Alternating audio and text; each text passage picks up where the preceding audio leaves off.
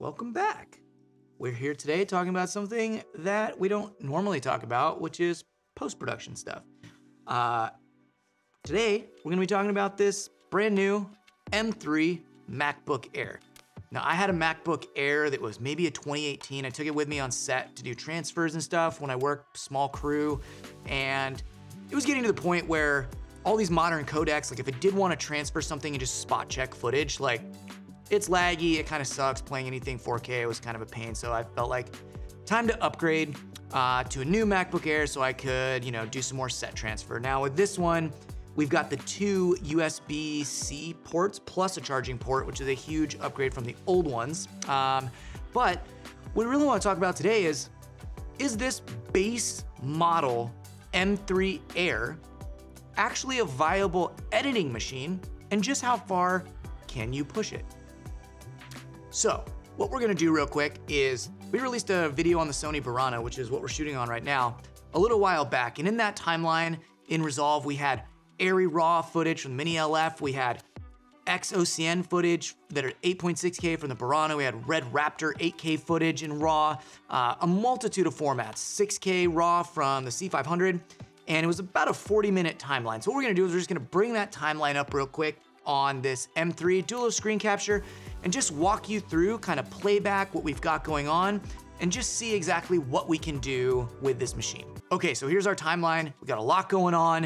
What we're gonna do real quick is just hit play, just let this roll through for a second. And this is with our timeline set to 1080p. So pretty good playback across the board, depending on what you've got for stuff. On this timeline, this is our finished export. So we've got color and transitions and text and all kinds of stuff going on. And it seems to play decently well at 1080p. Now we're just gonna adjust the timeline to do 4K. So if you do wanna watch in 4K, we're just gonna let that play out and just see if this has any drop frames. And this is all 2398, by the way. So let's just see what happens real quick.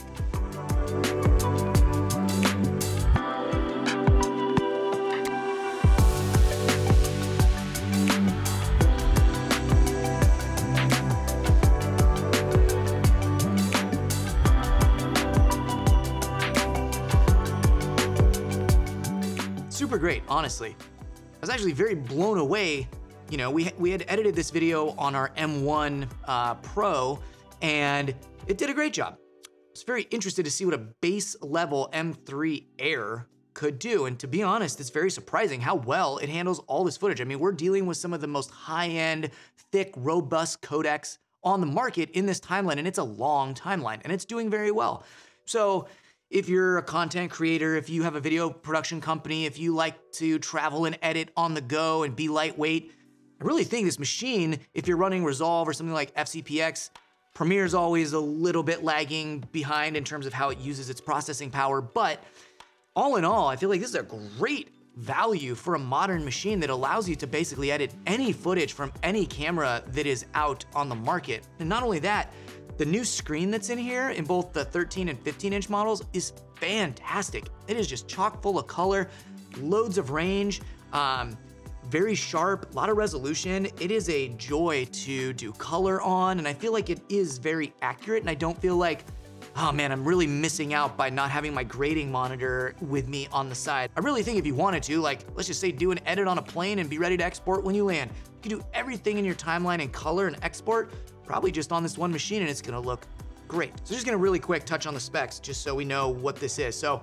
I paid about $11.99. So the specs on this computer, roughly, is that it has a 512 gigabyte internal SSD.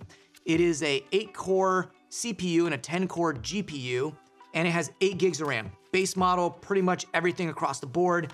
It definitely screams in terms of Wi-Fi performance, and transferring footage goes really quickly through these USB-C ports.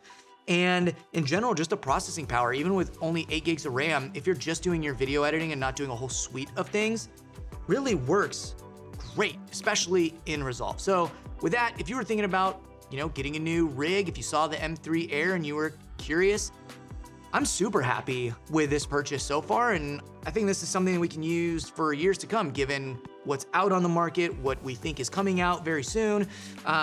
This should be a good travel work computer that gets you by for a majority of needs in the video world. So with that, thanks for watching. Hope you like this video. Remember, like and subscribe, and hopefully we'll see you on the next one.